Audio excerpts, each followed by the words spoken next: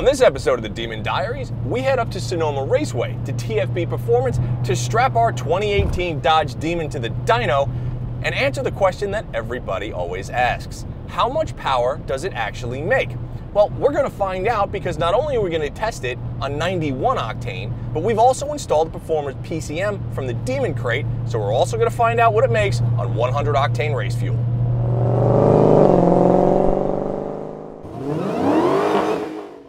What do we want to find out with this test?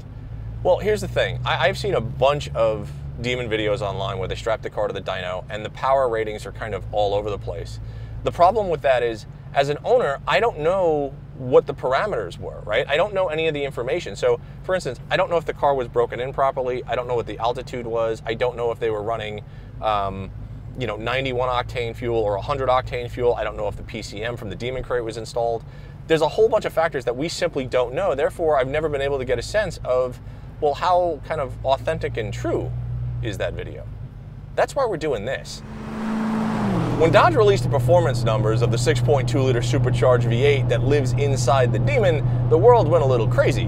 We're talking about 808 horsepower and 717 pound-feet of torque on 91 octane and 840 horsepower and 770 pound-feet of torque on 100 octane with the Performance PCM. And while that's all fine and dandy, the only way to really find out how much power your particular car makes is to strap it to the dyno like we're doing today. As I'm sure most of you know, there are a lot of different factors that affect the dyno output of the car or what the numbers are actually going to be, right? You've got stuff like the DA, the density altitude, you've got humidity, you've got the barometer, you've got the temperature, you've got a whole bunch of different factors which I don't want to say can skew the numbers of a dyno, but they can definitely affect it.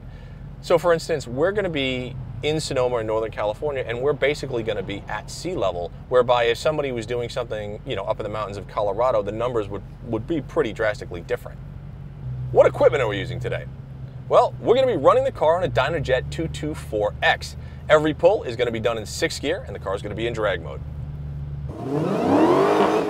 So as you can see, the guys behind me have strapped the Demon down to the dyno. This way, when they hit the gas, it doesn't go shooting through the door.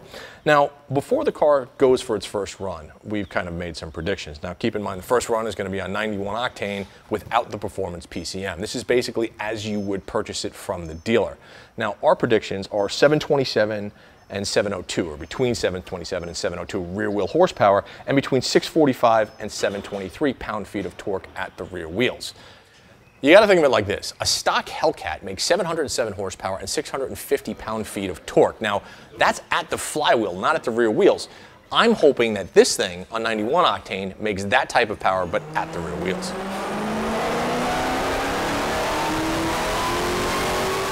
So I want to introduce Ed Lee from TFB Performance. Now, Ed's one of the top techs here. I've worked with him in the past, and he's the guy that actually strapped the Demon to the dyno, and then he's putting it through its paces. Now, we saw the numbers for 91 octane. What did you think in regards to, before I tell everybody, what did you think from what it made as opposed to what it makes at the crank?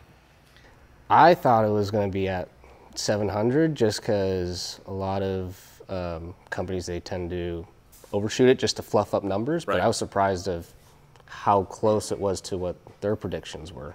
Now on the dyno, on the standard 91 tune, we put down 722 horsepower and 647 pound-feet of torque. Now I did my handy-dandy calculations on this thing, which results in a 10.6% horsepower launch and a 9.7% loss in torque. Again, 727 and 647. That's pretty good. That's a lot better than I actually thought. I thought we were going to be more in the 15% driveline loss. But the fact that we're kind of 10 and below 10 is pretty impressive. So now what we're going to do is we're going to fill this thing with race gas, hit the PCM button, put the 840 tune in it, and dyno it again, see what it's going to make.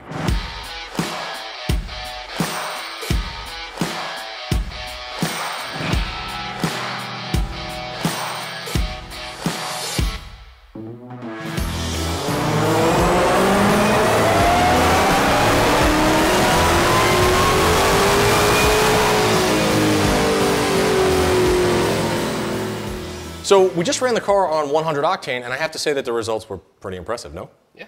Okay, so just to give you an idea, on 91 octane, we did 722 horsepower and 647 pound-feet of torque at the rear wheels. Once we bumped it to 100 octane and we used the PCM tune, we went to 749 horsepower and 692 pound-feet of torque. That's right in that kind of 10% range that you factor in for driveline loss, right? And that's really at the low end. I mean, you got to figure 10% to maybe 15% or so is kind of standard. So that's a pretty good gain. I mean, we're talking about 27 horsepower and 45 pound-feet of torque on a car from the factory. Yeah, I'm pretty impressed. When we started this episode, we wanted to prove two things. How much power did the Demon make at the rear wheels, and how much torque did it make? And we did that. And surprisingly, the numbers were right in line with what Dodge had said within that 10% driveline loss. You know, we're coming away from this really happy because we know we broke the car in properly. We know that every step that we took was kind of by the numbers, and the end results were exactly where we wanted them to be. So with that being said, thanks for watching. We'll see you next time on the Demon Diaries. Before you go, make sure to subscribe to the House of Muscle channel by clicking below, and we'll make sure you never miss a new episode of the House of Muscle.